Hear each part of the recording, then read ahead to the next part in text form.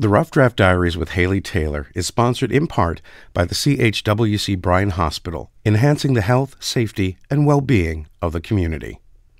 I'm Haley Taylor, and you're listening to the Rough Draft Diaries. It's the very first day of the new year, so Happy New Year, everybody.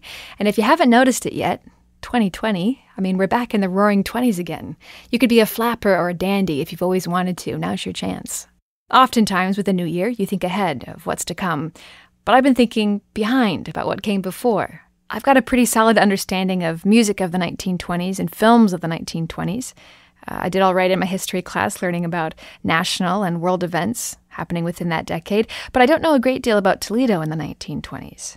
So that's what we're going to do for this New Year's Day special, return back to Toledo in the roaring 20s.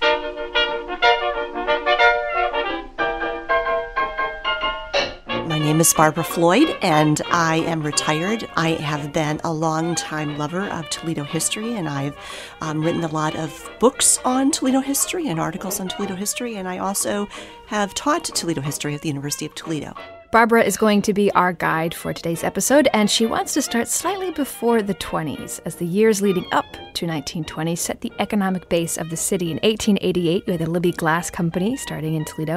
1898, Ford Plate Glass. 1901, Toledo Scale. 1904, Owens, Illinois, the Bottle Company. Then you had the Overland Automobile Company, Champion Sparkplug. So many companies that, again, set the foundation for the Roaring 20s. As the economy and prosperity skyrockets and immigrants flood into our city, Eastern Europeans, the Poles, Middle Easterners, Hungarians, they come in seeking positions in these factories. And so it's a very vibrant community. It's a strong economic base. And the image probably best associated with this sense of freedom and economic prosperity would be the women of the 1920s. Well, the most important thing for women of this decade was in 1919, they got the right to vote, which I think changed the future of women and what women were capable of. And women had social lives beyond their home, I think largely for the first time. There was entertainment that you could do at night that was a little naughty and a little different from the prim and proper life of women before that time. And it certainly influenced the culture because for the first time we have live theaters being built downtown. That kind of opportunity was good not only for women, but it was good overall for the city because it expanded the horizons of women. Flappers may be the image of the 20s, but prohibition was the issue of the 20s. Sneaking into a speakeasy may sound romantic now, but as Barbara points out, it did not create a positive environment for the city of Toledo. Toledo, in many ways, epitomized the faults of this law. So you had this gang, and they began to run alcohol across the Detroit River from Canada down into Detroit and then expanded then on down to Toledo because we were kind of the natural transportation route to get this alcohol beyond. And the Lickavoli gang, or the Purple Gang as they were known, were this powerful family.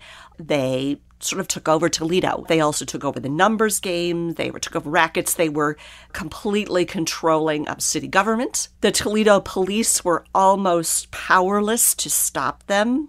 So there are all kinds of aspects of prohibition, but I think Toledo is kind of interesting because it showcases all of a myriad of issues related to prohibition. If prohibition was the issue of the 20s, then the 1930s had the Great Depression. But what happened in the 30s was deeply connected, as it often is, in the years leading up to that decade, and the last few years, the 1920s. Because money was easy, you could get loans, you could buy a house with very little down, you could buy a car in the same way. All of these sort of overheated economic factors, by the end of the decade, people were so caught up in the moment that when suddenly the stock market crashed, people were surprised, but they shouldn't have been surprised because companies began to overproduce. And one of those was the Willys Overland Automobile Company. To balance out their surplus of products with little revenue, in the beginning of 1929, Willys laid off thousands of their workers. Their payroll made up 40% of the population of Toledo. And I have read studies that there are few cities in the United States that suffered more during the Depression than Toledo. It had one of the largest unemployment rates in the country, about 50% unemployment, I've read.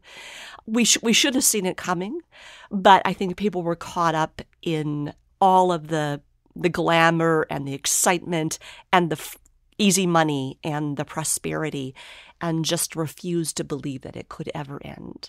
The idea of easy money may have gotten Toledo off track heading into the Great Depression. But there were a few institutions that survived and thrived from that same sense of posterity and forward thinking. In 1925, the Toledo Museum of Art built a big expansion on the museum. So that is a lasting legacy of this prosperity of the decade.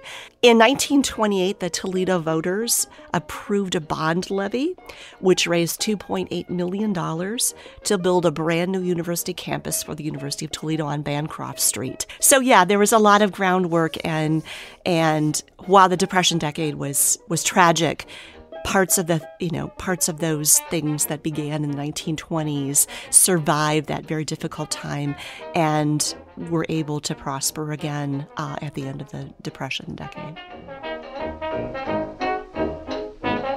It's funny thinking back 100 years ago to the 1920s and then wondering what people in 100 years will think about these 20s. And maybe there will be some radio show in 100 years, if radio is still around, that will do a special on all the work that you did within this decade, right here in your own city.